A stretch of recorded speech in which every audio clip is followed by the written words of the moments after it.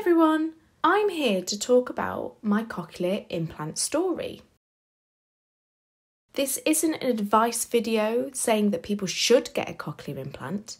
I want to create a video where I talk about my cochlear implant experience growing up, what it was like, and any good or bad experiences. I was born profoundly deaf and found out that I was deaf at around 1 year old. At first, I was really excited to wear a hearing aid, but realised that the aid didn't work for me, that I couldn't hear anything with it.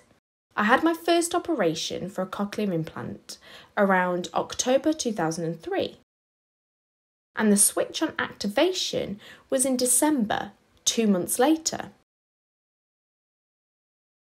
With the activation day, I was really excited, but I couldn't remember it very well because it was so long ago.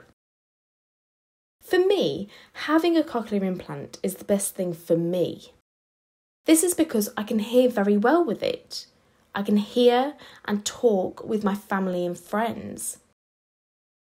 And the best thing is I can take it off if I want some quiet and to relax. I also had a second cochlear implant in 2012. I do regret having a second one implanted. It's because I haven't found any improvements. It was making some weird, strange, uncomfortable sounds. So I stopped wearing my second cochlear implant.